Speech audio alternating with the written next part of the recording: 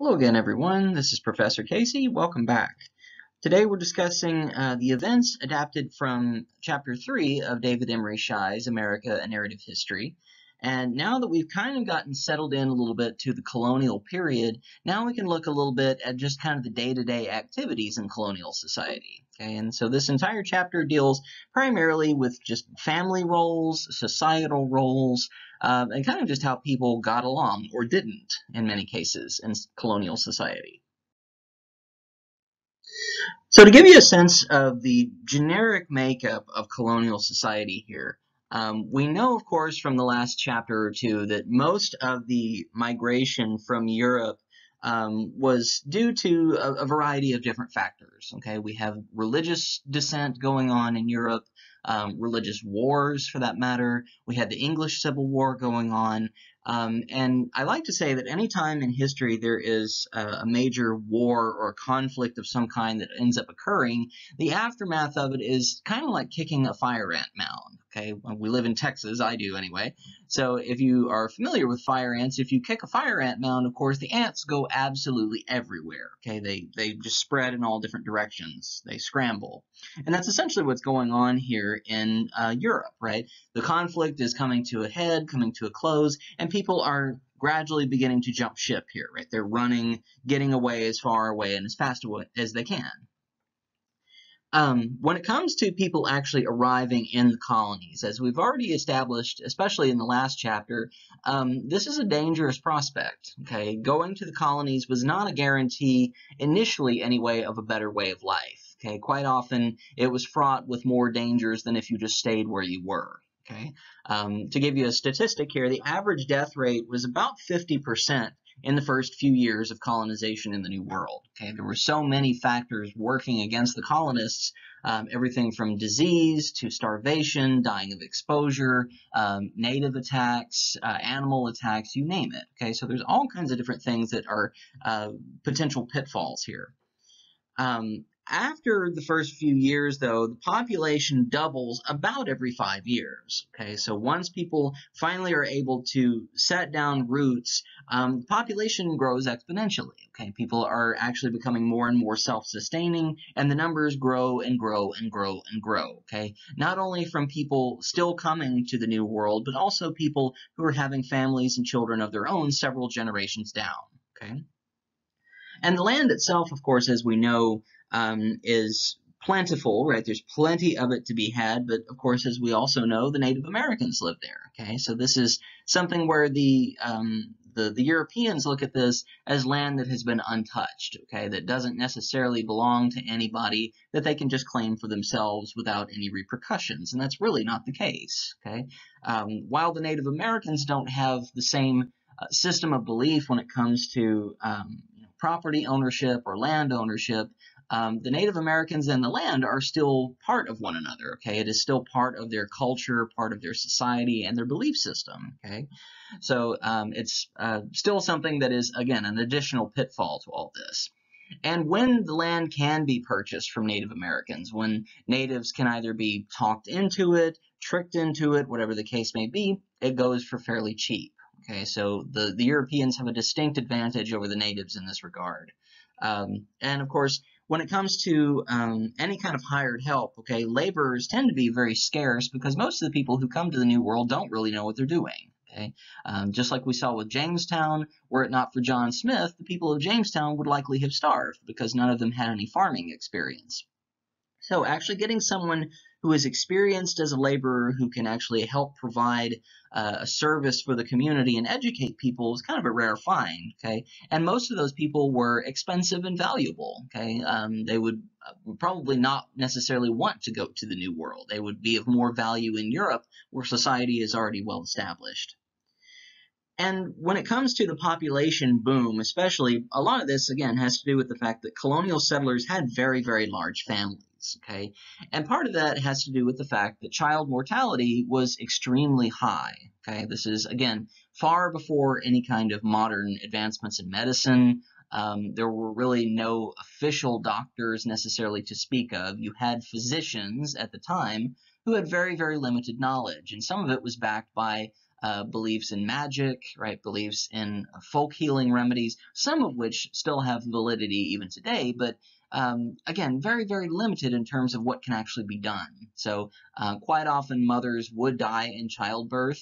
Quite often children would not live past infancy, whether through, again, starvation, illness, the cold, whatever it happens to be. Okay? Average age for a settler in 1790 was about 16 as well. Okay, so these were very, very young people. And again, looking at a 16-year-old today, right, imagine sending them to a new world to, start life brand new. Again, it's kind of unthinkable, right? Children or, young teenagers from any generation are viewed as not necessarily being able to completely take care of themselves and thrive necessarily. Okay, so this is even still, people had to do a lot more from a younger age back then, but it's still a challenge. Okay. The average marriage age for most women living in the colonies is about the age of 20. Okay, so if you are, getting into young adulthood, if you're getting into your teenage years, chances are your parents are already looking for someone to promise you to. Okay, and quite often the parents would act as matchmakers here. In Europe, the age is a little bit higher, 25 to 26, because the population was so dense, right? And it would be far easier for someone to find, someone a little bit later in life, right? There were more choices, I guess is the best way to put it. And as startling as this may seem, again, because people in the colonies had such large families, it's guessed on average that a married woman would have a child every 2 to 3 years until menopause. Okay, and that's massive when it comes to the sheer number of people. And remember, not all of these children would survive. In fact, quite a few of them did not. Okay, so I mean, again, as startling as this number is, you could potentially have a family with upwards of 20 children. Okay? And I mean, 2 or 3 children today is a pretty high number, okay, given how densely populated our world is. But back then, I mean, you had to do it simply to ensure the survival of your family, to ensure that if you had, an agrarian lifestyle or something, you would have help. Okay, you're literally breeding employees, so to speak. Okay, so again, seems like a startling thing, but this is, again, still before any kind of major contraception was available as well. And of course, the belief systems that were pretty firmly in place would have said no to it anyway. Okay, so contraception has been around in one form or another for several thousands of years, but it would have been looked on very, very disfavorably during this time period, and bordering on witchcraft in some cases. And again, as I said before, childbirth is an extremely risky event. Okay, 25 to 50% of women end up dying during childbirth just because of how unsanitary the conditions are. I mean, most people during this time period did not bathe on a regular basis. I mean, just to give you an example, Queen Elizabeth, I believe, was said to have bathed once a year and believed that that was too much. Okay, so as disgusting as that sounds, right? You can imagine that a common individual, a peasant, a freeman probably didn't even bathe all that much. Okay, so it's pretty nasty in terms of the conditions, and as you can imagine, this breeds disease, right? It breeds infection, all kinds of horrible things. And again, about 25% of all babies end up dying in infancy, primarily due to disease. Okay, because again, there are not really any sanitary conditions. The children are not being washed regularly. They're not being cared for in the sense that we would take care of a child in the modern sense. I mean, this would be, many of the practices might border on neglect in modern views. Now, as to the role of women in the colonies, this chapter deals quite a bit with women's roles. As we've already established in the last chapter too, the English colonies in particular have a much larger number of women than the Spanish and the French colonies do. And again, a lot of this has to do simply with the demographics and the goals of what these colonies are setting out to do. Okay, the Spanish and the French are really looking to when they do decide to colonize, that is, they're really looking for a way to establish a trading post and or a way to harness raw materials of some kind. Again, whether it be gold, timber, fur, whatever it happens to be. So they typically would send single men into these particular situations to work, again, just as workers in some regard, right? Whether they're soldiers or priests or fur trappers or what. But when it comes to the English colonies, again, we know that they're setting out to establish a permanent colony, and so many of them end up bringing their entire families. And again, in many instances, the colonies themselves are set up by large groups of families. Again, many times church congregations. Okay, so you might have 2 or 3, or usually no more than 3 generations living under one single roof, and you might have an extended family or something living nearby. Okay. And of course, this is a very, very patriarchal system. Okay? And again, looking at this in hindsight, it violates quite a few different social mores that we see in modern society. Again, the first wave feminism doesn't really even make a real appearance until we get well into the middle and even the early portion, really, of the 19th century. Okay, so we're still quite a ways away from women being able to speak up and actually have more independence, more autonomy in this particular case. Okay, most women living in a colonial society existed at the whims of their husbands, at the whims of their fathers, the local priest, whatever the case may be, and were typically treated as second-class citizens at best. Okay? They were expected to obey/serve their husbands. Okay, so typically a woman was not considered to be the head or even the equal in a household. It was the father or the husband or whatever that would be the head. Okay, and a woman would act as his helpmate, right? Is kind of the way that biblical precedent, which a lot of these societies tried to use as the basis for their way of life, was the way that it was set up. Okay, they were there to do whatever their husbands needed done, to nurture and take care of the children, and to maintain the household while the men were away working in one regard or another. And of course, we see this being challenged again, time and time again throughout the 20th century and well into the 21st, of course. Not to excuse it by any means during this time period. I mean, it's the treatment of many women was quite horrible. Okay, we don't know of many specific cases because women had few rights to even bring this to a court, right? If they were being abused by their husbands, in very rare instances, a woman would be allowed to divorce only if her husband was a real villain, right? If he was absolutely harming her on a regular basis, and the entire village knew about it. If he was a drunkard, something like that, then it would go a little bit more in the favor of the woman. But in many instances, domestic violence, among other things, was typically kept very, very quiet. Okay, so we know very little about it in that regard.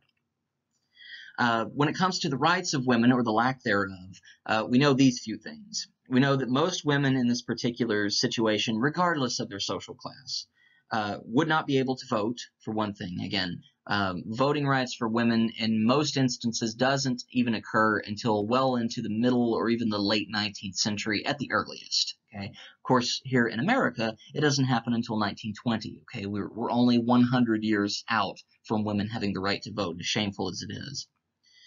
Women also cannot hold any kind of office. Again, this is another thing that doesn't really get challenged until we see the first wave of feminism come through. Most women are not even able to attend schools or colleges, okay, and this gradually begins to weaken more over time. We see this actually begin to weaken slightly once we get into the 18th centuries. In some rare cases, women might be educated via private tutors. Actual colleges and universities don't really start accepting women in many, if not most cases, until the 19th century. Okay, so again, most of the modern rights that women have, whether in America or elsewhere, don't really start to exist for another 200 or 300 years from this point. Women, again, in most cases cannot bring lawsuits unless in rare instances it involves really severe domestic abuse that cannot be hidden. Okay, and again, there are way too many laws at this point in time that protected abusive husbands from being prosecuted. Again, it was a very rigged system by today's standards. And women couldn't bring a lawsuit for any kind of necessary civil suit, okay? And this is part of the reason why so many women in particular were targeted for witchcraft accusations during the time period. It was way too easy because women had so few rights, they weren't able to defend themselves, right? They weren't allowed to necessarily have an attorney, a solicitor of any kind to advocate on their behalf, right? They only had their own word against the word of whoever it is that's charging them with something, okay? So it was, women were essentially sitting ducks in many instances, and unless they had just an absolutely unimpeachable reputation, okay, which is a very difficult thing to maintain, even for the best of people during this time. Most women also could not sign contracts, okay? So when it comes to property ownership, when it comes to signing the deed on land or on a home or a business, whatever the case may be, typically they would have to have the husband do it, okay? The husband would be the one who would have property ownership, business ownership of something, and even if it's on the behalf of the woman, and even if it's a wealthy family or a wealthy individual, okay? Money didn't necessarily grant you any kind of benefits if you were a woman, okay? You would still have to operate within society's norms for the time. And women, in most cases, again, were not able to become ministers, okay? 99% of the religious denominations during this time period still held to the belief that women were supposed to remain quiet and subservient around men, especially in the New England colonies where the Puritans and the Congregationalists held sway. Women were treated horribly in many of these instances just for speaking their minds. Again, we saw the case study of Anne Hutchinson in the last chapter where she was accused of blasphemy, convicted, and she and her entire family were banished to be killed and or eaten by animals in the wilderness, okay? So, I mean, as extreme as some of these things may sound, it was typical operating procedures here, okay? And again, not excusing it by any sense of the imagination. The only real denomination that allowed women to have a voice, again, were the Quakers, okay? And women in that case were not even allowed to take on an official title of a minister, right? You still had an official male minister, but you might be able to allow some kind of like a women's ministry, or have a woman be a guest speaker, or be able to, receive some kind of, divine revelation of some sort. Again, because the Quakers believed in equality among the sexes in that regard anyway. So again, Quakers would be one of the only groups, if you're looking for any kind of social or gender equality in colonial times, it's one of the only groups you would be able to find it in. And again, as I've said before, time and time again, divorce is really only granted in exceedingly, quote-unquote, cruel and barbarous treatment or abandonment, okay? If your husband up and leaves you, and especially if you have children, okay, then you can, legally file for divorce, okay? If your husband disappears and doesn't come back, right, you might not know what happened to him, right? He could be killed or anything like that, or he could have just run off. And again, cruel and barbarous treatment, you could have someone who, again, is, consistently and violently abusive, okay? And this can be taken to extreme extents. But again, this is really the only sphere of rights that women had during the time. And when it comes to divorce, this is the other thing that is, again, horrifying by modern standards when it comes to domestic abuse. Typically, the male is the one who is engaging in this abuse, right? Not in all cases, but in many, if not most cases. Then in this case, the father would always get custody of the children, whether or not he is the one engaging in the monstrous treatment. Okay? So again, even if you do manage to get away from an abusive husband, you don't always have the safety of your children guaranteed either. Now, continuing to talk a little bit about the role of women during this time period, the book goes into a rather drawn-out section about what it refers to as "quote-unquote" women's work. Okay, this is the domestic sphere that women would operate within in colonial society, right? Whatever their responsibilities were on a daily basis. And the term women's work really just refers to any activities done within the household, within the garden, if there is one, and within the fields, if there are any. Okay, so again, most people living in any kind of colonial society at this point, this is still before major cities have been constructed. Okay, so there's not really an urban lifestyle to speak of. It's still quite rural, and just about everybody works in an agrarian lifestyle. Okay, so people are really engaging in planting and farming, and most women are kind of forced into this particular situation to work as equals in the sense that they have to do manual labor in the same case as men, but again, with very, very fewer rights. Most unmarried women, if they are, young women into their teenage years, or even if they are well into marrying age, quite often they end up working for other families. Okay, so you might have a young woman who has been sent off once she reaches maturity, right? Once she reaches roughly her early teenage years, to work for another family as a servant of some kind, right? To work as a laundress, to take care of children, that sort of thing. And again, childcare or yard spending are the most common activities which young women end up engaging in here. This is where we get the idea of the alleged spinster, right? Someone who is put in a position where that's all they do all day long is spin yarn, right, from wool or from something along those lines, to be made into a cloth of some point, right? And if a woman never marries, right, she's referred to in this regard, rather derogatorily anyway, as an old spinster, because that's essentially all her life is encompassed with. And again, childcare is usually something that is being sought after quite regularly because people are having so many children. Some women do get the opportunity to apprentice in an actual discipline, and this seems like a very rare instance for the time period because it grants women some measure of agency, right? Gives them the ability to gain some level of independence and to be able to make money on their own accord, okay? So if there is an opportunity to apprentice with a local artisan, if a woman is granted the opportunity to do so, right, you might find a young woman serving as a silversmith apprentice in a blacksmith place, right, making horseshoes, wagon wheels, whatever the case may be. A cobbler, right, a shoemaker, a sailmaker if it's on a coastal city, a shopkeeper, a mill owner, right? There are opportunities for commercial enterprises for young women, more so in the colonies than there might be back in Europe. Okay, so this is one possibility that does exist in the colonies that is relatively groundbreaking for the time. And some manage to actually become proprietors later on in life, right? They do actually have full ownership of a business of some kind. And typically, these are women who are widows, okay? They might have had a husband who died somewhere along the line and has left an inheritance to go along with the woman. And if a woman finds the opportunity to actually go into business for herself, if she is trained in a certain discipline, then she might actually meet with some success, okay? But there's still plenty of mistrust and misjudgment, I guess is the best way to put it, really, when it comes to a male-dominated society. And looking at a woman who is successful could be viewed as a potential threat to a lot of the men living during the time period, as horrible as it sounds.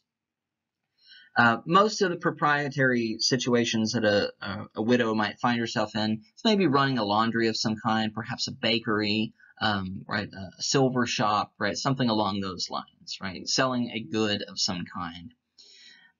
And typically when it comes to a woman who is married or is perhaps a young woman who is not married, most of the time proceeds, if they have a living male representative, I guess is the best way I can put it, then the proceeds typically go to that man. So if you have, a husband, all the money goes to the husband. If you have a father, then the money goes to the father and not to you. Okay, so again, it's a circumvention of the rights of women. The women are still doing all the work, and they, might have the pay set aside, and the father or the husband might be able to do whatever he wants with it. Okay, so again, it's infuriating in modern terms to think that something like this would be allowed to happen, but this was, again, the exception or the accepted method for the time. When it comes to women living in towns and cities, once we start to see major cities being constructed, and again, most of these are typically coastal cities, okay, cities that have to do with large-scale trade overseas, maritime economies, and so forth. Town and city women typically have more varieties when it comes to opportunities like this, and this is where you might see more opportunities for apprenticeship. Okay, because typically a small community in a rural setting wouldn't have a silversmith, right? They might have a blacksmith, but you wouldn't see a whole lot of specialty materials being made. Okay, but by and large, again, still the common pigeonholed identity here of women who would comb, spin wool, and weave and bleach wool of some kind, right? Process it somehow to be made into cloth. Knit linen and or cotton, right, to actually turn it into cloth. Okay. Work as a seamstress to hem sheets, to piece quilts together. Making candles and soap, of course, is another potential opportunity here as well, right? If you ever go to any of the colonial reenactment villages or something that exist, and they're kind of peppered all over the country, you'll see these types of events actually occurring before your eyes, right? You get an opportunity sometimes to go in and try to make soap yourself, to try to learn how to make candles, and to see how difficult it actually was. And of course, doing menial tasks, right? Mopping floors and washing clothing. Again, women were kind of relegated to these positions, and as much as it is, painful to say, this type of identity didn't go away really until we get to the 20th century in most cases. When it comes to women living on farms, though, life is a little bit more difficult. Okay, again, you still have menial tasks, but most of it has to do with manual labor, and it takes most of the day to actually accomplish. Okay? The typical schedule for a woman living on a farm, especially if you were a wife during the period, would be to wake before anyone else does, and build fires and prepare breakfast by sunrise. Okay, it's no small task in and of itself. Okay. Haul water from a nearby river or creek or well or stream, right, if you are living near a body of water. Feed and water the livestock if you have any, right? Typically, if you live on a farm during this period, you have some kind of livestock, whether it's goats or sheep. You might have pigs, cattle, and a horse if you have a little bit more money. Milk cows, churn butter, and tend a garden if you have one. Again, typically you would have a garden to feed your family, and most of the major crops that you have growing out in the field, right, would typically be what would be sold at market for some sort of money. If you're a woman, you prepare all the meals. Okay, it's typically no instance for a man to do this unless he just happens to live by himself, which would be a rare instance. Of course, you play and entertain the children. You prepare them for bed once the day is through. Clean the kitchen after everyone, the last one to go to bed. Okay. So again, it's a full day's work every single day for a woman. Not really any opportunity for a break until maybe after everyone has gone to bed. If you know how to read, you might sit up and read a Bible. Okay. When it comes to the rest of it, in the kitchen sphere, that is, at least, English meals, in terms of what would actually be served, is some kind of a boiled or a broiled meat of some sort. Okay? And typically this would be wild game. Okay? Venison was typically the most common one, of course, because deer are still plentiful during this time period. Occasionally livestock would be slaughtered, so you might get mutton, which is sheep, beef, of course, which is cattle, pork, pigs, that sort of thing. And the meats would typically be combined with some sort of vegetables from the garden, okay, along with butter, if there is any that's been churned, and salt to be put into a stew pot. When it comes to desserts, puddings were typically the most common thing, and puddings during the time period were not exactly like Jell-O pudding like you would see today, or snack pack or anything. A little bit different. Okay, the consistency would have been thicker. It would have been made perhaps from molasses or something else. Sugar in its processed form didn't really exist for probably about another 100 years, 150 years. Beer was actually the most popular drink, and even for children, yes, during this period. And the reason for that is because water during this time period was often extremely unsanitary. Okay. Well back into the Middle Ages, beer became extremely popular because the fermentation process typically would get rid of any impurities in the water. Okay? If you tried to drink fresh spring water during this point in time, there is no way to really process it or distill it. Okay? So the most common dangers, of course, are some kind of bacteria that could be in the water. If you're getting water, for instance, from a pond or from a lake, the water would probably not be safe to drink because quite often beavers would be the problem. And beaver feces actually contains a bacterium that, if ingested by humans, will make them very sick and could potentially be fatal over time. Could breed something along the lines of dysentery, E. coli poisoning, that sort of thing, salmonella, right? Things that people didn't recognize as actually existing during this point in time. Okay, they only knew that you could get sick from it. So, yes, beer was probably the most common thing that people drank on a regular basis. Everyone in the family, children included. Okay, and whether the beer was actually as high in alcoholic content as we know it to be today, in some cases it might be. Okay, so children might have only a small glass of it or something along those lines. Sounds unimaginable to give a child a beer today, but again, in many cases, in many states, it is actually legal to do that if you are a parent. Otherwise, children might drink a glass of milk. Okay, that might be the only other potentially sanitary drink for them to have. Cooking over an open fireplace, like what you see in the background here, it's kind of faded out, was occasionally a dangerous concept because the fire that would be built would have to be hot enough and high enough to be able to cook something in a pot. Okay. And of course, this could lead to potential disaster. Okay, people could have an accident and be burned somehow. You might have a cord of wood that pops and sends embers into the house. Could catch the house on fire. People could spill hot grease on the fire and end up causing an even bigger conflagration. Could be all kinds of things. The opportunities when it comes to living in cities for women as well. If a woman is not able to gain gainful employment, the only other alternative that is also a very lucrative one in this case is prostitution. Okay?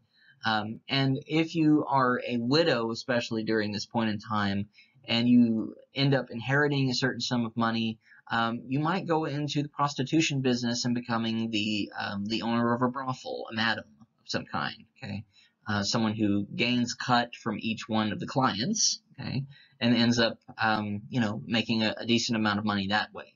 Okay, and again, typically prostitution and brothels were only more commonplace in major cities. Okay, this would be relatively unheard of in a village setting. Typically because villages were typically set up as a religious community. Okay, so obviously a woman would be hunted down, shamed, and so forth for something like this in that setting. Port cities especially were common for brothels because you had sailors coming over from overseas, right? They bring over the stuff that they're selling, they sell it at market, they have a little bit of money, they have free time, go to a brothel. And women who are actually convicted of prostitution, whether in a village or in a port city, right, if they are trying to operate under the radar, which they typically were, they would be publicly revealed and whipped, okay, would actually be shamed and humiliated, and would probably end up having to leave and go to another location after that. Women who were enslaved during this time period, okay, and when I say women enslaved here, typically we're talking about instances where they are perhaps Native American women, and this is still the early ages of African slavery existing in the Americas. In some rare instances, enslaved women could try to seek compensation if an owner expected sexual favors from them, okay, and this eventually gets brushed under the rug, especially once we get into the 19th century when African slavery becomes much more commonplace in the South. Too many things are turned a blind eye to, okay, or ignored, to where women and men have instances where they're violated in many ways, and the law and the courts are not willing to even entertain it, to even look at it. But in early instances, because the population was so small, it was easier to bring a case like that to court and have it considered. Again, when it comes to women's jobs in towns and in cities, some of them could even be elevated to the level of a doctor. Okay? Living in a small village, if you were a woman who had knowledge of herbology or of traditional folk medicine or something, you might be, depending on the society, depending on the community and the colony you live in, you could alternatively be viewed as a wise or a cunning woman, someone who, was looked to for advice. Perhaps you might perform some kind of divination for people. But in many instances, this would have been actively viewed as witchcraft. So in a setting like the Massachusetts Bay colonies, we'll see here shortly, or in most places in New England where the Puritans in particular held sway, this would have been something that no one would have wanted to do. Okay, if you had this knowledge and these abilities, doing it in the Massachusetts Bay colony, or in particular a Puritan or Congregationalist sector, would have been a very bad idea. Okay, because it would have gotten you a witchcraft charge very, very quickly. Okay. And towns, of course, this is still the point in time where the printing press has just recently been invented. Okay, so some pamphlets, some books, and so forth are starting to actually come about. Okay, we have the first Bibles, of course, with the Gutenberg press. Gutenberg Bible actually comes out, I think, back in the 1500s, so it's only been out for maybe about 100 years by this point. So books are starting to become more popular. Newspapers are starting to gradually start to appear here and there. Becoming an upholsterer, of course, if you're upholstering furniture of some sort. Painter, perhaps, if you are an artisan and you are able to, do family portraits for people, something along those lines, you might be able to find some kind of patronage in a town.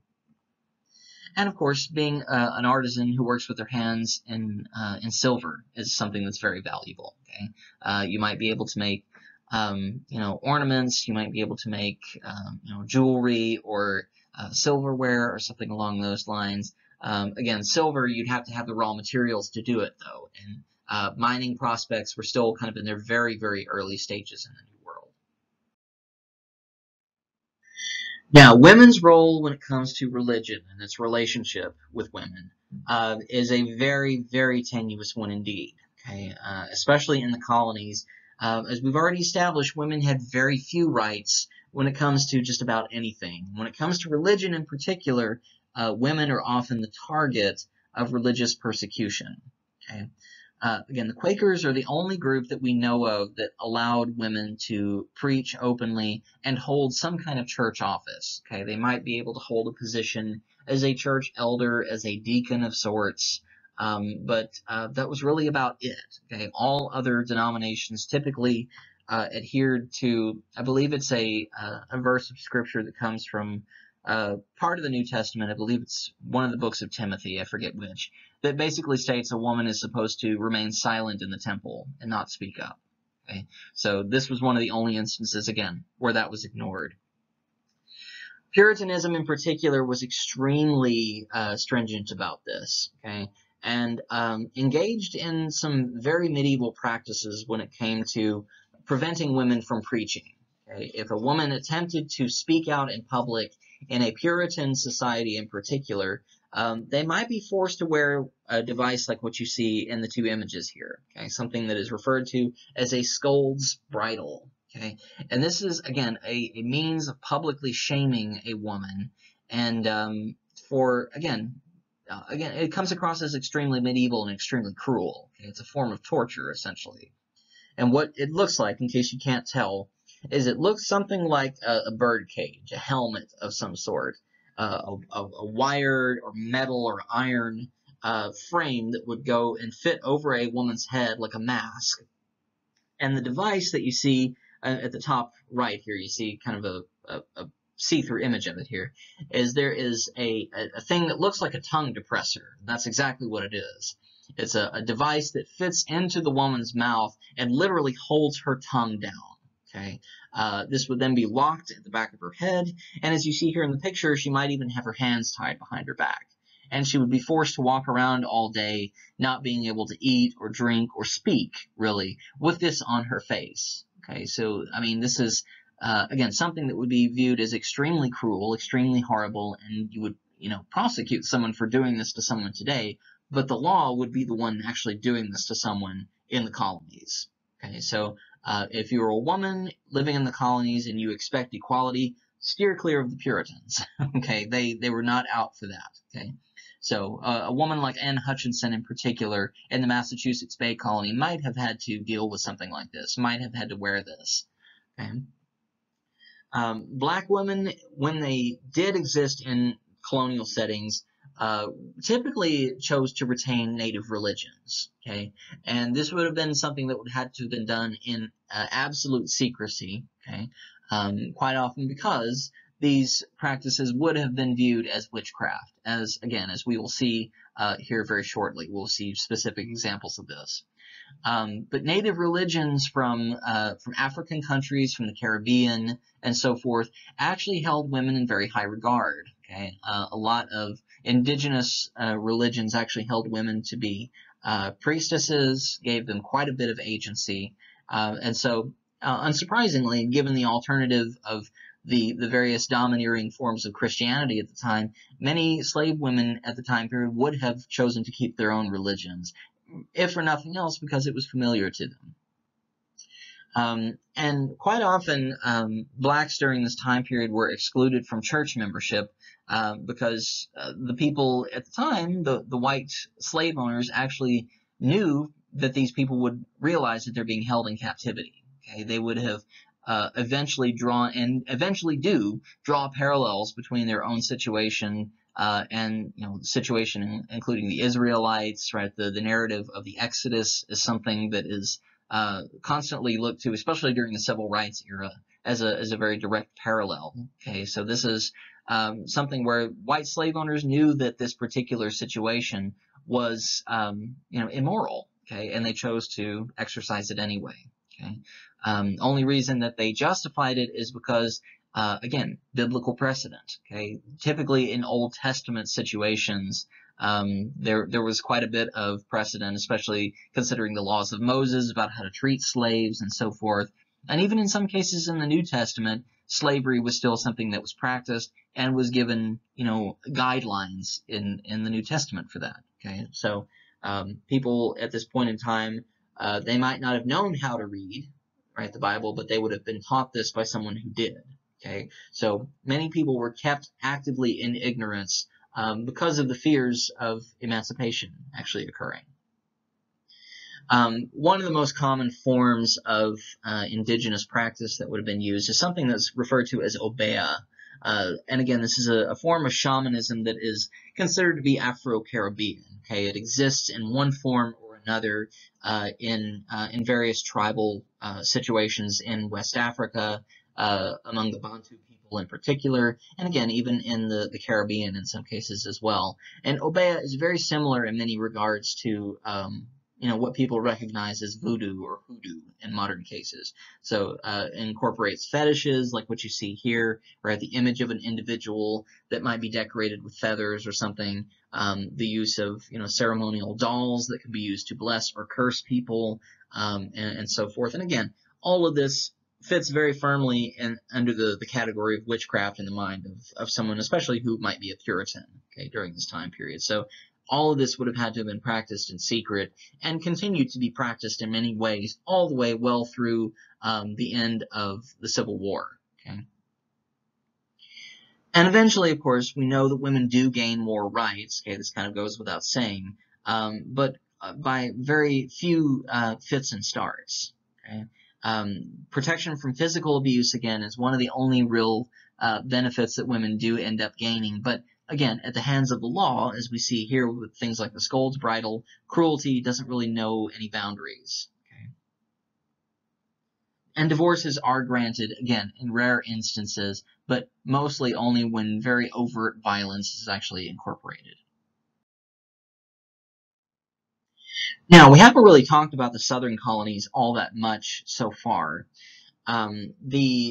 The entire economy of the South and social strata and so forth is very distinct when compared to the North. Okay, again, social distinctions in particular are much more visible. Life in the North is relatively homogenous in terms of how people are able to kind of live and get along. Okay, most people are kind of on the same social level. for the most part. In the South, it's very easy to tell who has a lot of money and who does not. Okay, and this is a trait that continues well into the period of the antebellum South, and even into the period after the Civil War, when Reconstruction is occurring. Most landowners in the South become very, very wealthy, specifically due to slavery. Okay, slavery is what causes people to gain so much money, not only because of the slaves themselves, but simply because of the fact that the more slaves you have, the more people you have working the fields, the more you're able to plant and harvest and sell at market. Okay? And again, the idea of having more slaves as a status symbol, again, is essentially relegating people to the level of livestock. Okay? It's exactly what it amounts to here. The wealthy individuals in the South are the ones who dominate the legislatures. Okay, so any kind of wealthy individual is going to end up holding some kind of a local office of some kind, right? Perhaps the head of a church, perhaps a governorship, perhaps a local judge or magistrate or something along those lines.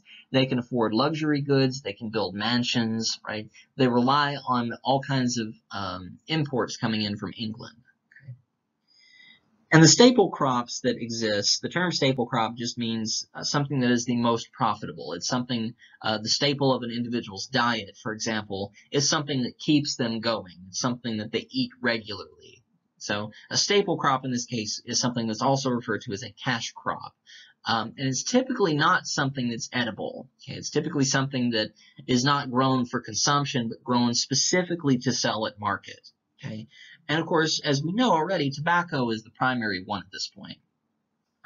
In Virginia and in Maryland in particular, tobacco gains quite a bit of popularity, primarily because of the climate and the environment.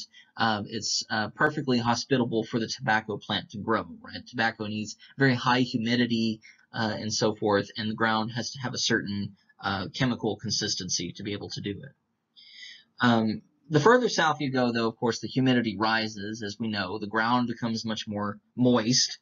And so crops like rice, for instance, can be grown in places like South Carolina and Georgia, where you have more swamplands. And the further south you go into places like Louisiana, which eventually comes into play here, it hasn't yet.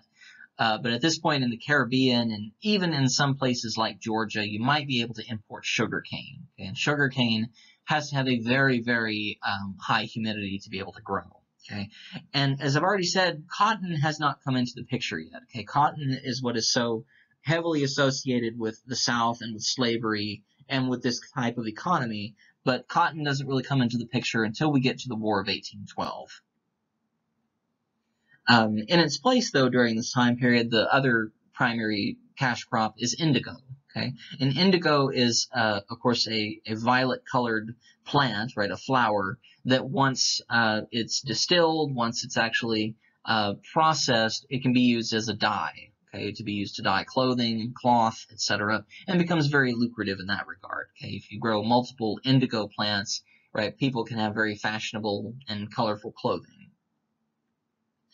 And most of the commoners living in the South end up building cabins with some kind of a brick or a stone foundation, something that they can live in. And, they might own a slave or two or they might not. Again, slavery during this time period was not as widespread as what we see in the 19th century. Okay? And even in the 19th century, not everybody in the South owned a slave. Okay? So, and once we get to those chapters, we'll start to see more specific demographics of that.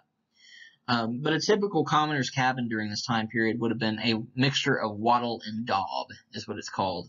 Wattle and daub is basically mud, sand, and straw mixed together to create a mortar of some kind that will go around kind of the framework that you see here.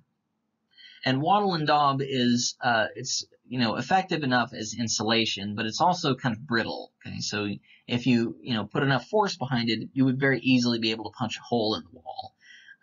But you'd also have wooden stakes used as a framework, and you would have a thatched roof made of straw like this. Okay, so it's not not meant to last forever. You would have to eventually replace the thatch to prevent mold and that sort of thing, to prevent it from falling apart. So this would require constant maintenance to be able to keep it up.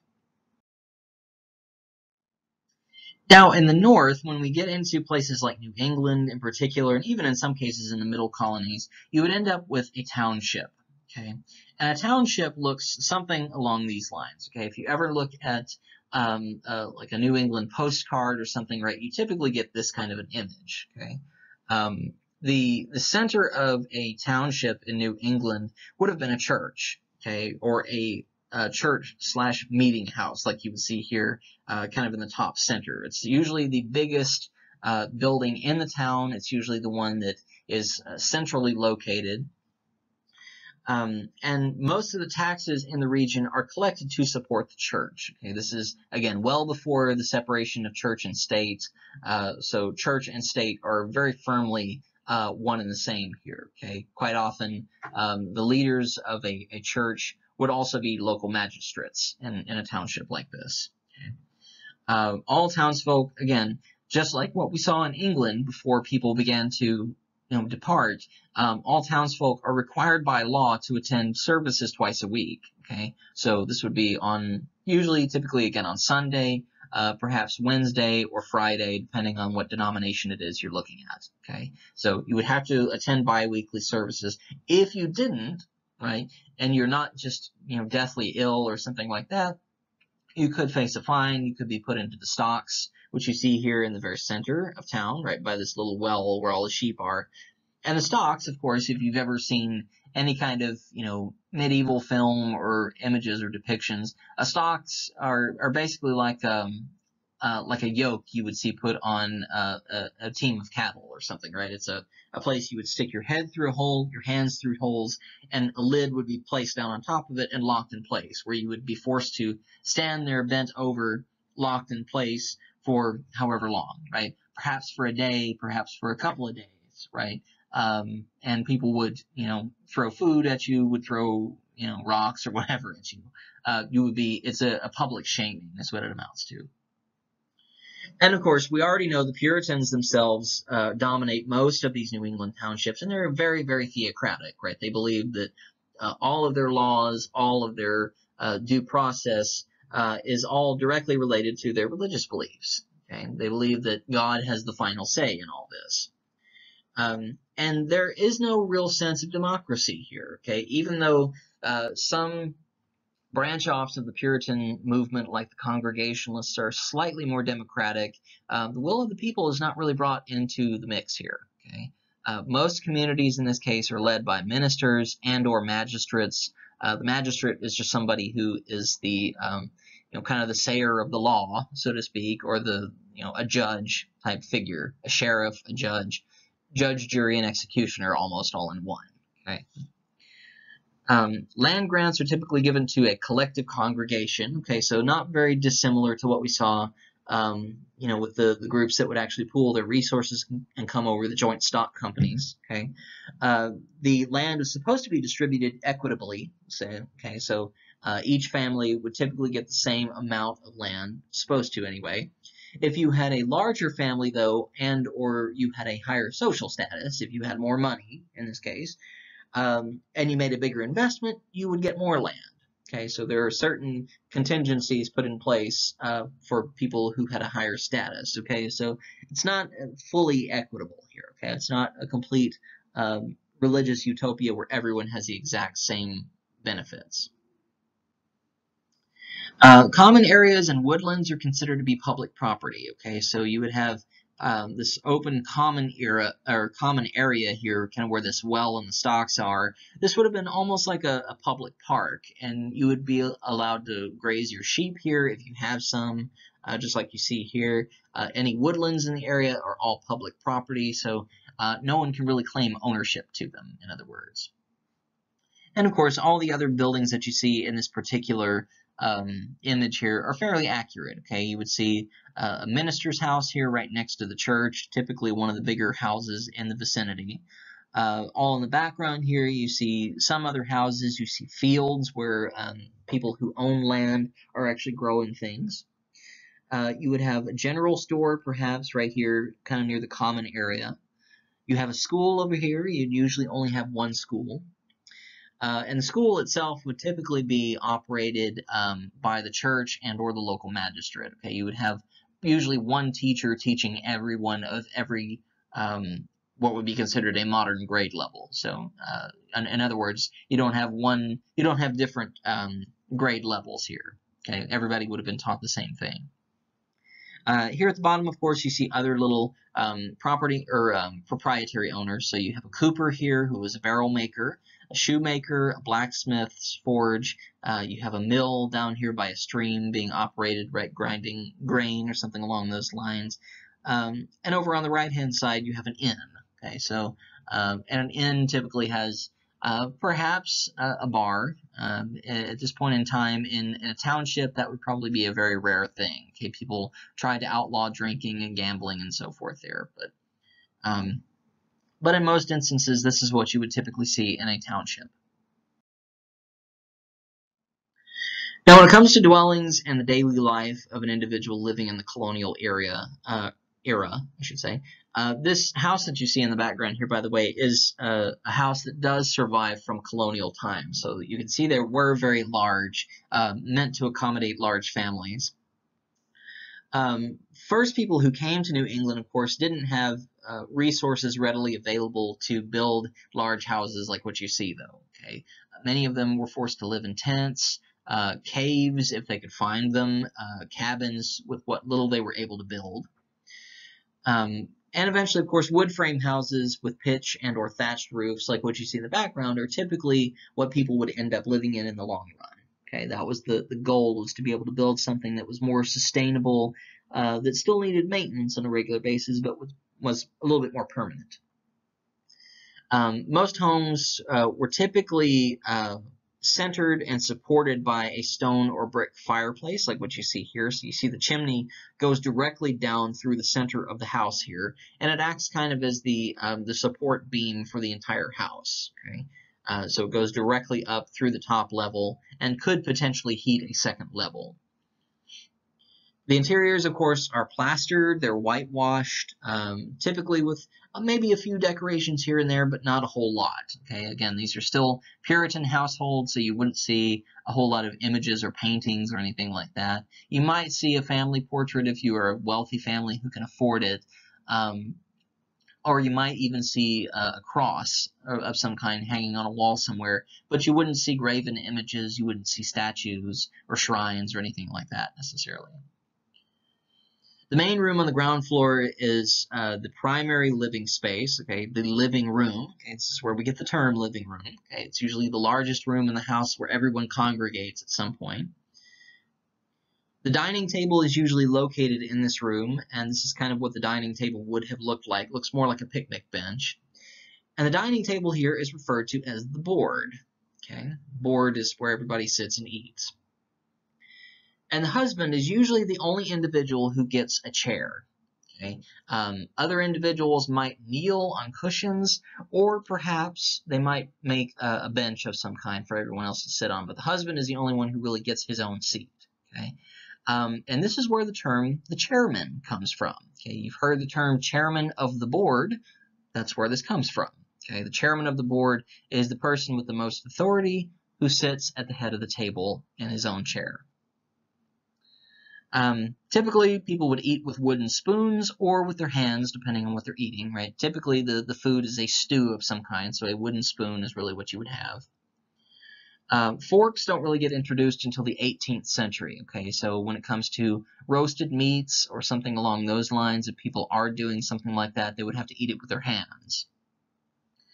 And a typical meal would look something like this, okay? You would have corn, boiled meat, and vegetables put together in a stew pot like this, and to drink you would have some kind of alcohol, beer, cider, rum if it's made or imported or can be purchased. Okay, rum is made from molasses, or milk, right, if you choose to drink that instead.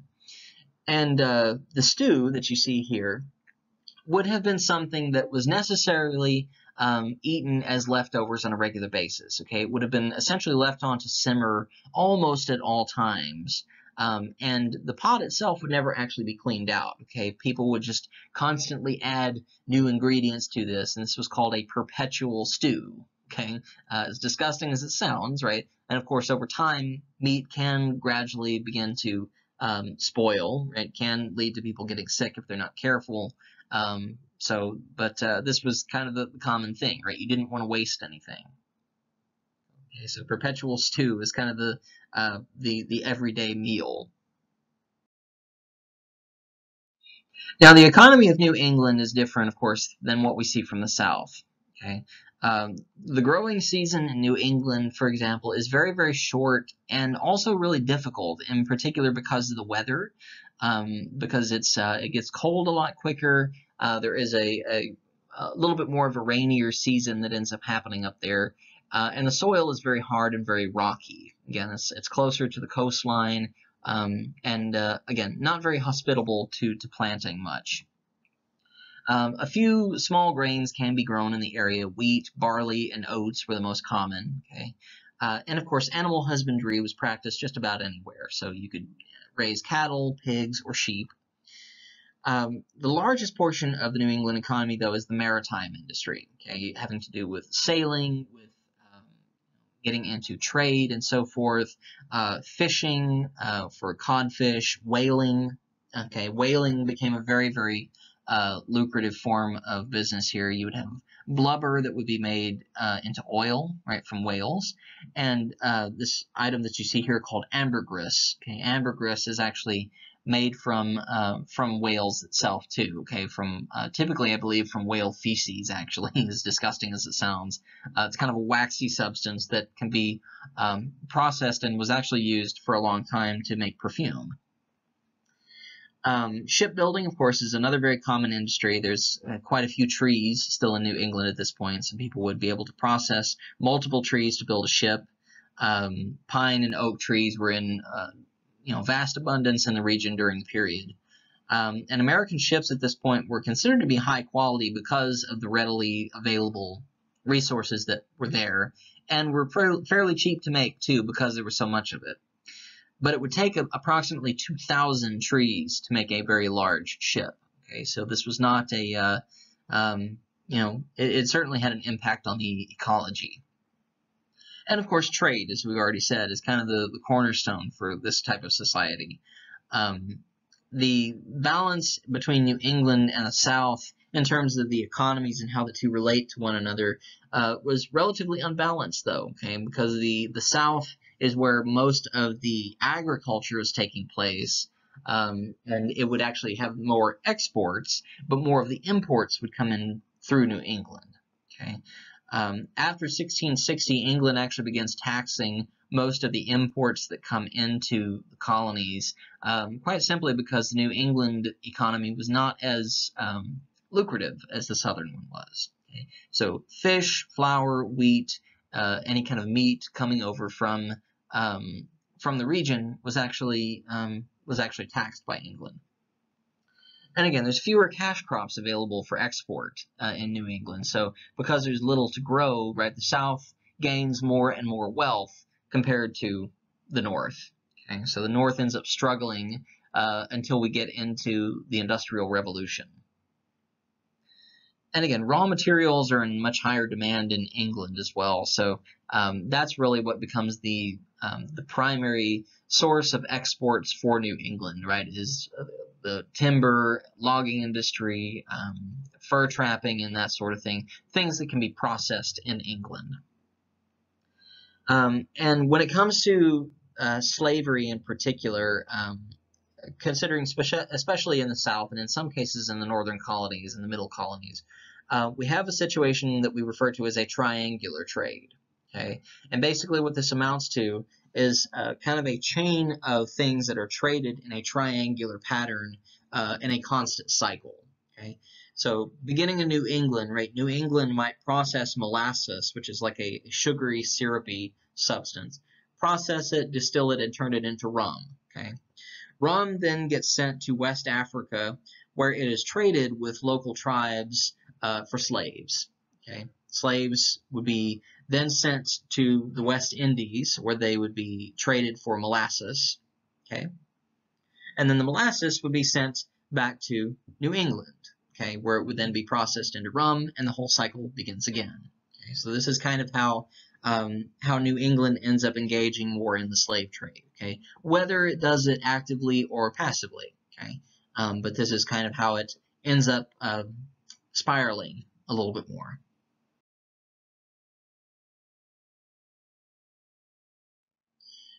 Now, something we've been kind of building up to here in our discussion with regard to women and religion in particular is the most infamous instance in American history concerning witchcraft, and that is the Salem Witch Trials. Okay? It takes place between 1691 and 1692. When it comes to the mindset concerning witchcraft during this time period, this is a very long and drawn out thing that I'll try to simplify as much as I can, but witchcraft has its origins in popular imagination going back well into the Middle Ages. Okay, people began to associate practices in folk herbology, folk magic, stuff that might have been handed down from pre-Christian traditions as being something associated with the devil. Okay, and a lot of this has to do with the introduction of Christianity and the more dualistic mindset that goes with it. Okay, basically an us versus them mentality. Okay, if everything that you're doing doesn't firmly fall under the auspices of Christianity and what is allowed, then by default it allies with the devil. Okay, so outdated, outmoded practices of the time period concerning, again, herbology, concerning divination, magical practices, even if it's something that's fairly innocuous, mixing an herb to help someone bring a fever down, making some kind of a love charm or something along those lines, can be very easily misinterpreted as something sinister in the minds, especially of Puritans during this time period. And the Puritans were the ones who engaged in the Salem Witch Trials in particular. Now, fast forwarding a little bit to the year 1486, okay, we have to kind of go back in time a little bit here for this. The publication of a document called the Malleus Maleficarum, okay, or the Malleus Maleficarum, however you want to pronounce it. This is a Latin phrase that literally translates to the witch's hammer, okay, and this is a church-sponsored, Catholic Church-sponsored document that endorses the extermination and execution of people accused of witchcraft. Okay, and this becomes kind of the foundational document for witchcraft trials in Europe thereafter.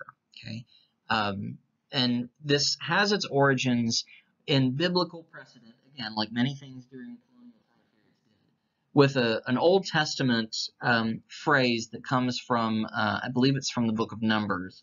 This is where or the book of Leviticus, I beg your pardon. It's where we have the law of Moses being handed down. And it's actually part of a mistranslation, like many other things are with Old Testament documents here. The phrase in the King James Bible says, "Thou shalt not suffer a witch to live." Okay, it's basically an imperative instruction to anybody who is going to practice a Judeo-Christian religion. Okay, the original Hebrew translation of it, though, is, "You shall not suffer a poisoner to live." Okay, so the term poisoner and witch were considered to be interchangeable when it came to the translation, and again, could be considered a mistranslation or could be considered some kind of a parallel phraseology. Okay, so again, for one reason or another, it gets blown out of proportion here. Okay, so with the publication of the Malleus Maleficarum, church institutions in particular began targeting individuals for witchcraft because folk practices, folk magic, continues on in many parts of Central and Western Europe and Northern Europe during this time period. Whether or not these can be attributed directly to pagan practices is something that has become a very big topic in historical studies for quite a long time. There was a woman who published a series of works, her name was Margaret Murray, who came up with the theory that there was a secret witchcraft cult that was able to live in secret and survive Christianity for many hundreds of years, and that the people who were actually targeted for witchcraft and executed during this little time period here were somehow members of this secret cult, secret organization. Most historians believe that that is a little bit of a flight of fancy, that most of the time these women were actually very falsely accused. And if they were taking part in some kind of, traditional folk magic or healing or something like that, it was certainly not in the context that people put it into. Okay? But by and large, this is something that is still leaves people scratching their heads in terms of the actual truth behind it. Okay.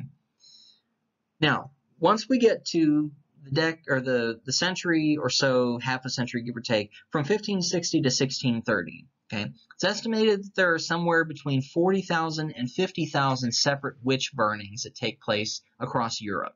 Okay, and in particular, once we get into the reigns of the time period when we have the Protestant Reformation, people are very easily accusing one another of all kinds of things, all kinds of atrocities, in some cases allying with the devil and so forth. So it provides a little bit of context and background for that. And even certain monarchs, right? Once we get into individuals like, Queen Mary I, Queen James I, right? Anybody who is eager to target people for execution, right? It's very easy to lump them in with witchcraft. Okay, and really in places in Central Europe, the German principalities is really where a lot of the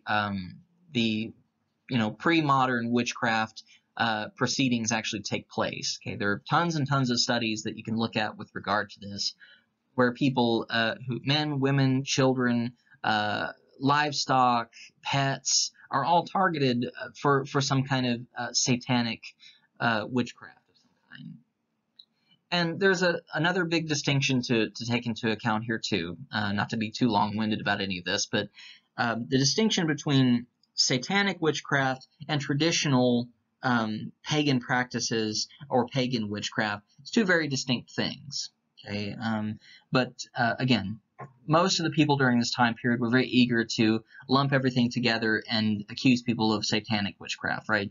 Assigning some kind of covenant with the devil, sacrificing people, hexing people, causing illness, causing crops to fail, all kinds of misfortunes and so forth. Okay? So people were targeted in Europe primarily for this before the Salem Witch Trials ever actually take place. And the form of execution used in Europe primarily was burning people at the stake. Okay, it changes once we get to the Salem Witch Trials in the Americas. Hanging was actually the most common one used then. But witch burnings become a very popular thing used. And this is when we start to see, people coming into this idea of what a stereotypical witch looks like, right? An old hag with warts on her nose, flying around on a broomstick, or perhaps even a young maiden, fully nude, practicing some kind of concordance with the devil, something like this. So most of what we have from the popular imagination of a witch has its origins during this time period, and most of it is simply the imagination, something blown out of proportion. Okay, so for the actual start of the Salem Witch Trials here, it begins in 1691 with a woman named Tituba. Okay, and Tituba is a slave woman from Barbados who is a servant woman living under a local priest, okay, or a local magistrate in Salem, okay, in Massachusetts, the Massachusetts Bay Colony. And she is accused of practicing witchcraft by a couple of local girls who happen to be the daughters of her master. Okay, and these girls come to Tituba and like to watch her practice. Perhaps it's herbology, perhaps it's some form of divination, cracking an egg to determine what is going to happen in the future, or something along those lines. Something fairly innocuous, okay? And these girls, we don't really know the extent of, their activities here. We don't know their motivation, I guess is the best way to put it. But for some reason, these girls begin to act strangely. After they see Tituba performing these little things in secret, perhaps they watch her do it out in the open, perhaps they watch her do it from private, they begin acting erratically. Okay, the girls start to behave as if they are being hexed, right? They might start twitching all over. They might start screaming or crying. They might start acting like they're being pinched or something along those lines. They're acting like they're being afflicted by something unseen. And of course, to a Puritan society, they would look at this as being significant, okay? Not necessarily as children being children or trying to gain attention from adults or whatever, if that isn't in fact the case, but they would actually look at this as these girls being afflicted by demonic forces, okay? And the girls immediately turn around and point to Tituba as being the one instigating all this. Now, the Reverend Samuel Parris is the man who is Tituba's owner at this point. He is the father of the two girls. And he is the one who decides he is going to beat Tituba physically until she confesses to practicing witchcraft. And again, Tituba is from Barbados. This could be her practicing her own native religion. Okay, we don't know the full extent of it because it's been so tainted by Puritan ideas. Okay. In the long term, over the course of the next year, 150 men, women, and children are eventually accused and jailed for witchcraft practices in Salem. Okay, and in many cases, what this really amounts to is people behaving the way that the young girls are behaving and suddenly turning around and accusing people who might be neighbors, who might be enemies, might be family members, people that they might want to see suffer, right? People who might have a motive to do this, and accusing people falsely or otherwise, right? And again, most of the people who are accused here are women, right? One particular individual here who is a male who is accused is a man named Giles Corey, okay? And rather than being hanged, he is actually pressed to death. Okay, this is an artist rendering of this, as horrific as it is.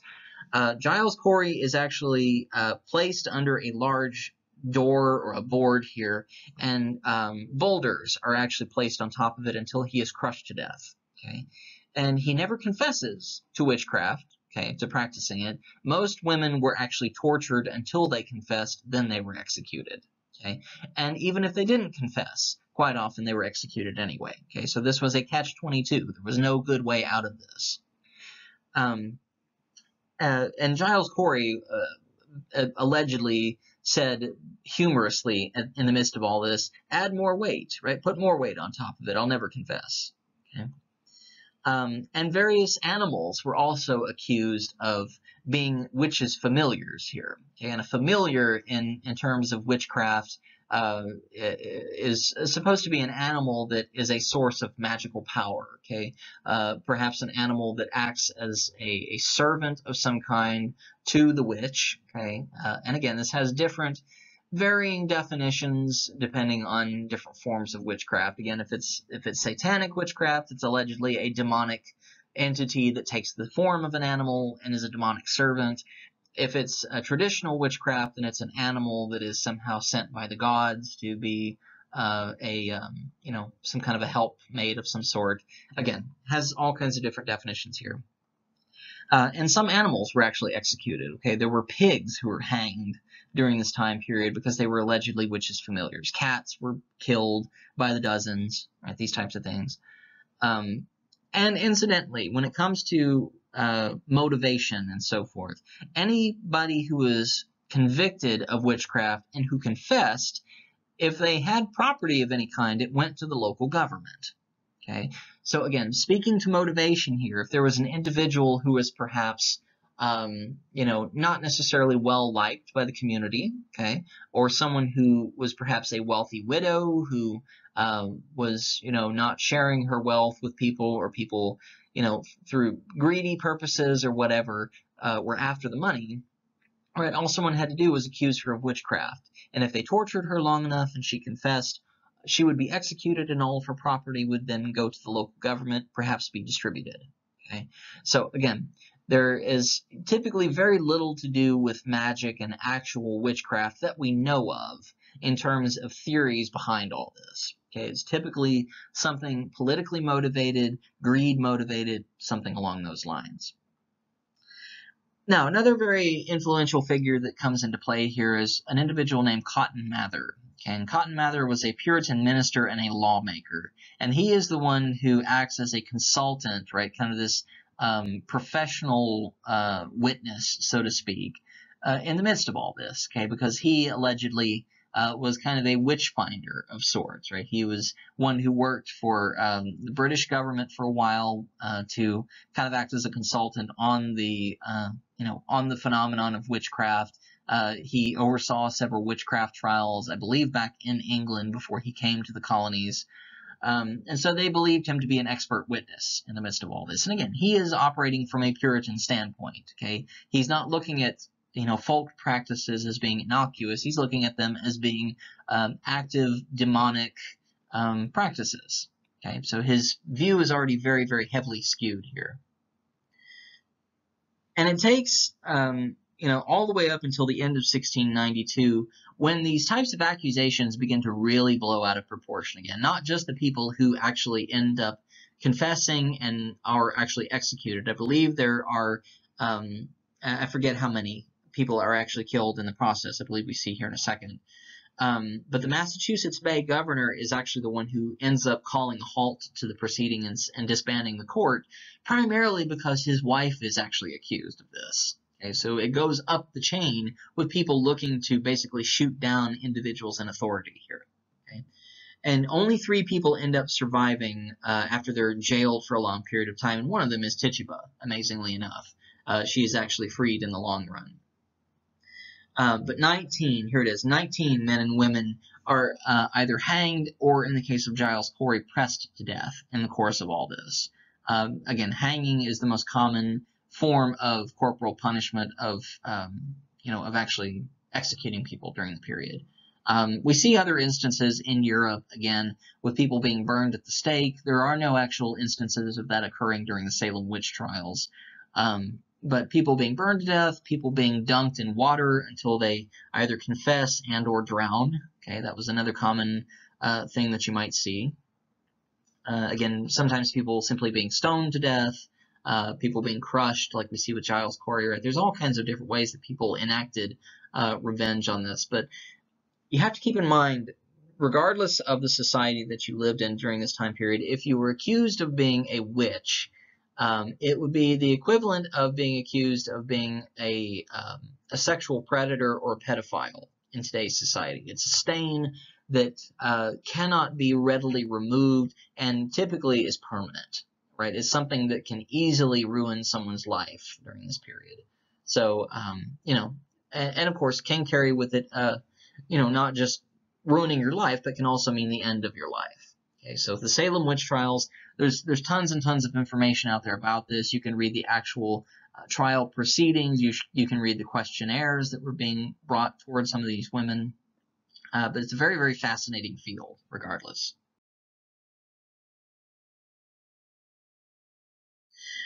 Now, in terms of demographics, I'll very quickly go through this here. The economic and the ethnic mix of the colonies themselves depends, again, on the colonies individually.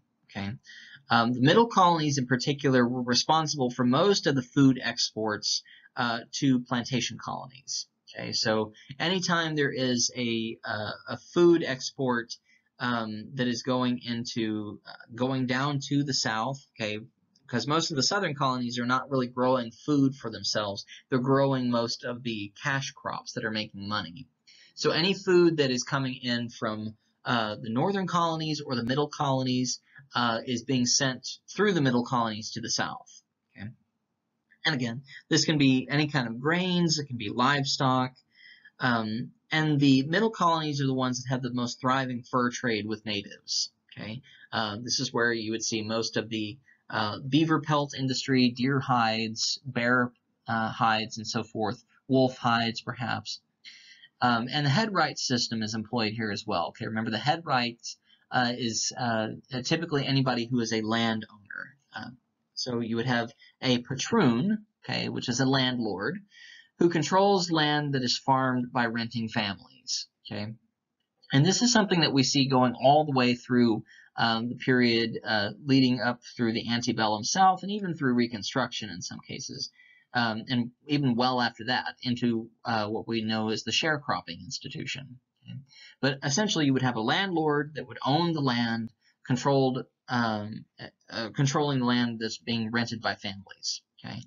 And all facilities on that particular parcel of land belong to the landlord. So a mill, warehouses, smokehouses, docks are owned by the patroon. Okay, and so even if you have individuals who work at a mill, they typically work there because it's owned by the patroon.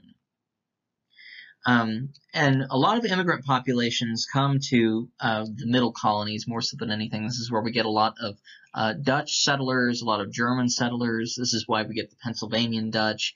This is why we see a lot of Mennonite groups start to arrive in this region, a lot of Amish groups as time progresses. And they typically are looking for land in Pennsylvania over New York because there's primarily a lot more religious plurality in Pennsylvania, as we've seen. And it's a little bit more ethnically diverse, again, in terms of Northern European countries. Okay, it's not just the English or just the Dutch. It's the Dutch, the Swedish, and the Finnish before the English actually come there. Okay, so it's several different forms of cultures and religions and so forth.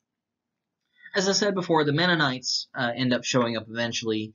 They are German Baptists that have beliefs very similar to the Quakers, and even in some cases similar to the Amish. Okay, so they live very simplistic lives. They dress in a similar fashion to the Puritans, but they are a little bit more peaceable and not necessarily as violently fanatic. They are still very fundamentalist in their beliefs, right? Even in modern times, there are still Mennonite communities that typically shun, popular culture, right? They shun electricity to a certain extent. They allow people to go out into the world to experience it and then make up their minds whether they want to stay there or come back. Okay?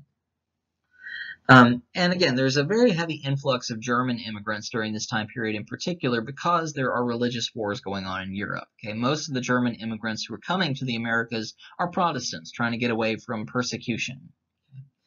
And Germany at this point does not actually exist as a single country yet. Okay, so these people had their own individual cultural identities coming from German principalities and so forth, but we refer to them as German. Presbyterians come in from Scotland to Ireland because of what happened under Charles I. We saw Charles I trying to make Anglicanism an enforced practice right throughout the United Kingdom. And a lot of Presbyterians were actually sent over to Ireland from Scotland to try to make Ireland less Catholic by the British. Okay? So the British are trying to take more and more control over Ireland, and over time Presbyterians end up coming to the Americas instead. Okay? So this is why we get more Scots-Irish immigrants coming over. And of course, we also had the presence of the Huguenots. Again, Huguenots have had very limited success so far in maintaining their own colonies because they've come into contact with the Catholic Spanish. Okay, remember, the Huguenots are Protestant French, right? Very, very rare instances because France is predominantly Catholic. And of course, we're starting to see the beginnings of a lot of race-based and color-based prejudice rear its ugly head in the colonies here. Once the late 17th century starts to roll around, slavery is finally legalized in all the colonies. Okay, and this is what allows the door to be opened to it to unfortunately flourish in all of its horror. Race-based slavery was typically justified, again, as I've said before in many instances, by some kind of biblical precedent or religious doctrine. The common narrative among people during this time period, as ridiculous as it is that people who were of dark skin came from the descendants of some kind of unsavory biblical character, one or another. Okay, quite often the narrative was said that these people were the descendants of Cain. Okay, if you're unfamiliar with biblical stories, Cain was allegedly the first murderer. Okay, he was one of the sons of Adam and Eve who murdered his brother out of jealousy. Okay, and God turns around and curses him to work on the land and to till the soil and by the sweat of his brow and to live in hardship for the rest of his days. Okay, so lines up with the idea of slavery and menial labor. Okay, the other individual who was targeted for being a potential ancestor to slaves during this period was Ham, one of the sons of Noah. And this is another instance where Ham is a cursed individual. Okay, after the great flood allegedly happens, and people are able to get off the boat, get on dry land. Noah gets drunk and gets naked, and Ham, his son, walks in and sees him naked. Okay, and Noah curses him for seeing him naked, and basically says the same thing that we have heard already with regards to Cain, right? You're going to struggle for the rest of your life in the fields, and all of your descendants will be servants to my descendants, and so forth. Okay, so trying to carry forward some kind of biblical curse on a certain group of people, right, is basically what this amounts to. Okay, so trying to justify it in that regard and say that these people are going to be destined to be slaves and servants for all their days, and that the darkness of their skin is somehow allegedly a sort of quote-unquote stain on who they are. Okay, and this doesn't always necessarily line up just with Christianity. There is such a thing as what we refer to as the Platonic ideal, right? And this has to do more with Greek pagan ideologies, and that the inner workings of an individual reflect on their outward appearance. Okay, so this is why we get cartoon characters that you can always tell are the villain because they've got a hooked nose and twirling their mustache and that kind of thing. Okay, they look evil. Okay, and so this is what people's mindsets were at the time, right? If you were light-skinned, then you had a pure soul, but if you were dark-skinned, then you had a corrupted soul. And again, it flies completely in the face of everything that we know when it comes to acceptance of other individuals, acceptance of all peoples and all creeds and everything like that. This is something that was horrible then, just as it's horrible now. Okay? But people justified it at the time and allowed it to continue, and that's why we have such a horrible history of slavery in the Americas.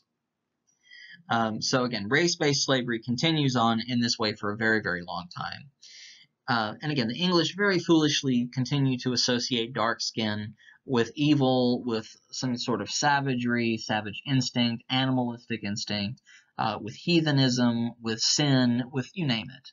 Okay, anything that they can hook onto and use to their own horrible extent, they will do it. Okay, so again, there's no excuse for it. And Virginians in particular are the ones who have a tradition from this particular time period of being a little bit more on the violent spectrum here. They began to convince themselves that blacks and natives are lazy, treacherous, and stupid. Okay, that these people are because they refuse to work in the fields, they refuse to cooperate, that they are somehow minions of Satan and so forth, or some variant thereof. Okay, so and another justification that they attempt to use here, and this again goes back to kind of the ancient beginnings of Christianity, is that people were allegedly given a particular station in life, okay, and that this is somehow something that is God ordained. And to try to release someone from a particular station, vis-a-vis if you try to free a slave, for example, then you are somehow violating God's will. That God somehow approves of slavery. Okay, once we get into the 19th century, we'll even see ministers claiming that God is white. Okay, so this is, and of course, if you see religious depictions even well into the 20th and 21st centuries, quite often you see very whitewashed images of these individuals and deities and so forth. So anyway, this is a long thing that you could very easily get into a discussion on, but this is kind of the mindset of individuals during the time. And it's worth mentioning here at the very beginning of all this, slavery was initially conceived as a temporary thing like indentured servitude. Okay, people would be sold into slavery for X number of years and would then be released in time. Okay, not that that makes it any better by any sense, but it shows how much slavery ends up degrading even further into horrible practices over time, because eventually, of course, as we know, it becomes a permanent thing. Okay? And individuals born into slavery are not granted freedom immediately. They're automatically born as slaves. The 1660s is when we see the beginnings of slave codes being enacted in the colonies, and variants of this continue well on for the next 200 years. Okay? And individuals become slaves for life. Again, children become slaves for life. And slaves are, stripped of most of the rights. Okay, most slaves and women during this time period had very similar restrictions placed on them. They're not allowed to serve on juries. They cannot travel without permission or without a sponsor or an individual to keep watch over them, right, to make sure they don't run off. And they cannot meet in groups of more than 3, because that would be considered potential sedition, right, that they're plotting against their masters or something. So again, these types of slave codes, when they are actually written, continue in many cases even well after the Civil War ends and the Emancipation Proclamation goes through, okay, well into the Reconstruction period and into the period we call Jim Crow. Okay, so this doesn't go away very, very quickly. In very rare instances, something called manumission can be achieved, okay? And manumission is when a slave is freed by his or her master, okay? And this is typically done through purchase, okay? A person can, if they are allowed to keep money in and of themselves, if they can gain control of money, they might be able to purchase their freedom. But this was disallowed in most cases, okay? And this is still during the transition period to the permanence of slavery. Now, when it comes to colonial slavery, we've already discussed some of the practices of obtaining slaves and bringing them to the New World. Most of the time, the economies and the environments that called for African slaves were sugar-based economies. Okay? People who worked in the Caribbean were often even transplanted from Caribbean islands into the Deep South to work on sugarcane plantations. Okay? The Portuguese in Brazil were typically the ones who facilitated most of the African slave trade, again, through that triangular trade system that we discussed earlier, exchanging molasses and rum for slaves and continuing the cycle that way. And sugar at this particular point in time was a newer commodity. It was something that had only recently been discovered and was considered to be almost as valuable as gold or silver. Okay, so sugarcane plantations were very highly sought after industries. Okay, to be a part of that was to be part of something very valuable. And of course, slavery is a very big portion of that. By the early 18th century, we start to see more of a decline in indentured servitude, and again, it ends up coming to a complete end by the time we get to the American Revolution. But there is a corresponding rise in African slaves, okay, coming to the New World. And there are several different slave trading companies that begin to emerge during this period in competition with one another, okay, and this allows for more price competition, which means people could afford to purchase slaves, and there becomes a much higher demand for them as a result as well. Okay, so again, it's difficult to speak of people in terms of property and that sort of thing, but this is the mindset from the time.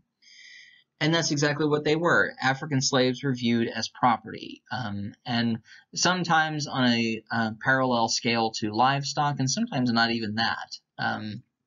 In order to, view a slave as such, you would have to be able to, exchange them in a certain way. Okay? There were instances, for example, where a proprietor might ask to borrow a slave from a slave owner to work in a shop or something like that. Sometimes the slave would be able to keep some of the money, and that's how manumission might be able to be achieved. But quite often it was the equivalent of asking to borrow, something from a neighbor, okay? Asking to borrow a cup of sugar or asking to borrow a tool of some kind, right? That's essentially what a slave was a tool. And of course, once the Africans were brought to the colonies, they were immediately auctioned off. And this is one rare example I could find, as as potentially triggering as it is. I apologize if it is. It's certainly not my intent. But this is a very truthful and accurate representation of an advertisement for a slave auction. Okay, it says the name of the ship. It says there are 250 fine, healthy Negroes who have just arrived from the Rice Coast and windward. Says that they have all been inspected. None of them have smallpox, right? And they're being sent to Charleston, South Carolina, to be auctioned off. Okay, so this kind of gives you a sense of how individuals were treated. And again, like livestock, they would be inspected for illness, for potential quote-unquote defects, whether it was an injury, a birth defect, whatever the case may be, anything that would,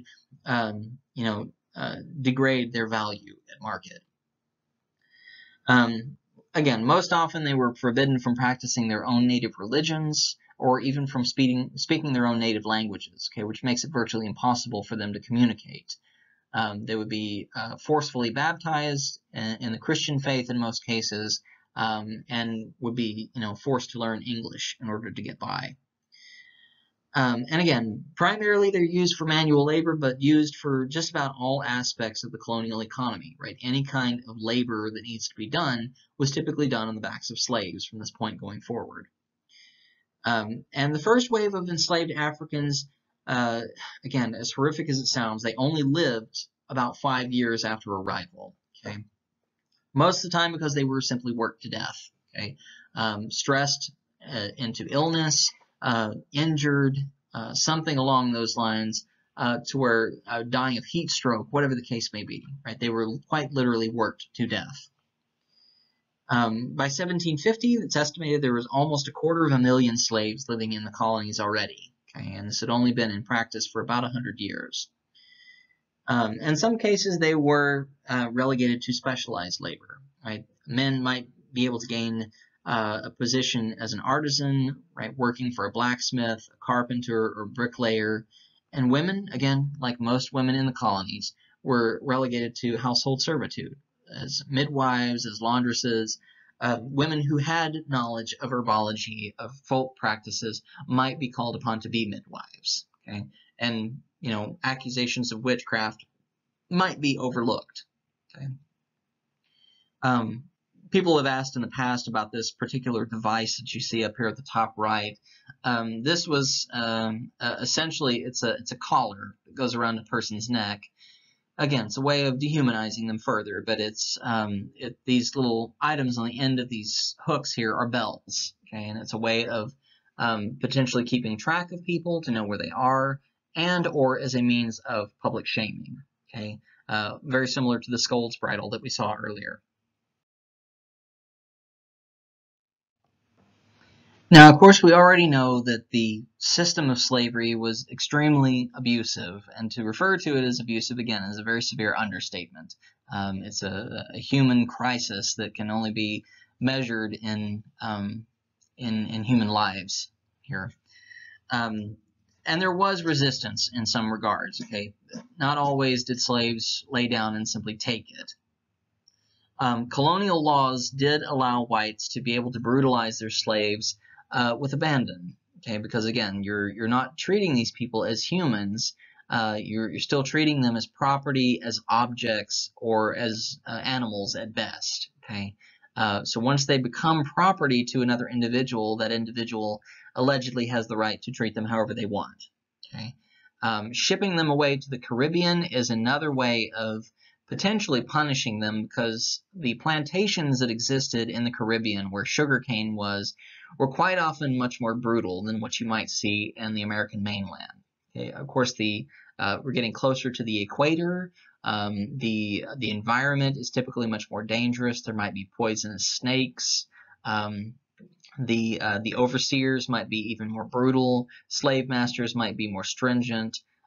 Just harsher living conditions all around. Okay, so to threaten a slave with shipping them off to the Caribbean was sometimes enough to keep them in check if they attempted to resist in any way.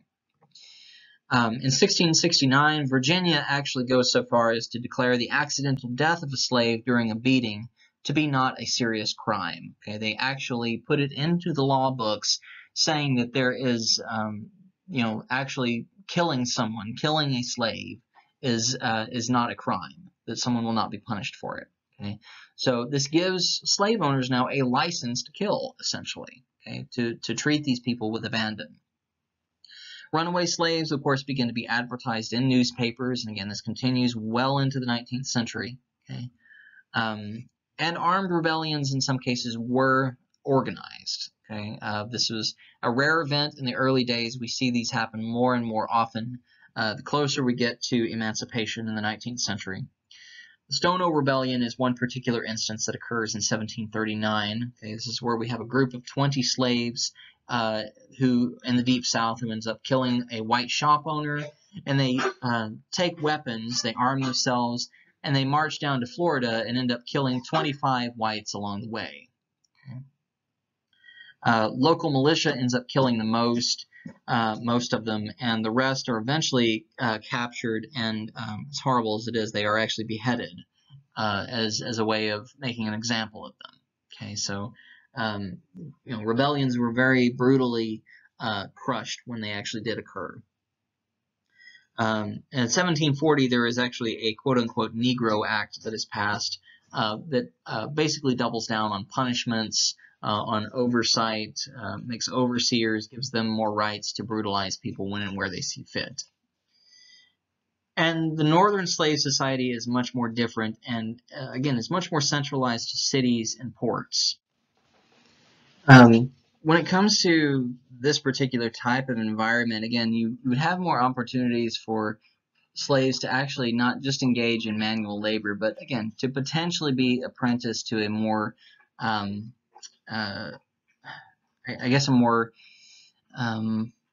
better craftsman of some kind, right? Not just doing manual labor in a farm setting. Okay, you would have someone who is more reputable, is the word I'm looking for. You might be able to find them apprenticed to a silversmith, a blacksmith, right? Something along those lines, a cooper, a cobbler, right? Something that if they are allowed to be eventually freed over time, right? Especially in the early days, or if they end up achieving manumission of some kind, then they actually have a trade. Again, similar to what we saw with indentured servitude. Again, it's difficult to draw a direct parallel between the two, but still in a very similar regard.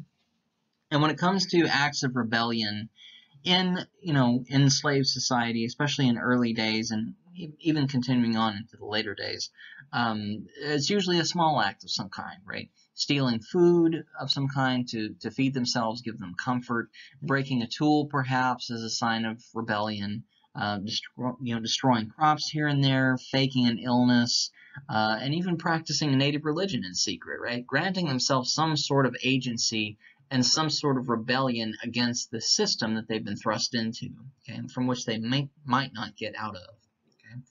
All right, so that gives us an idea, anyway, of some of the forms of life in colonial America. We'll continue on talking a little bit more about colonial cities and so forth in the second half.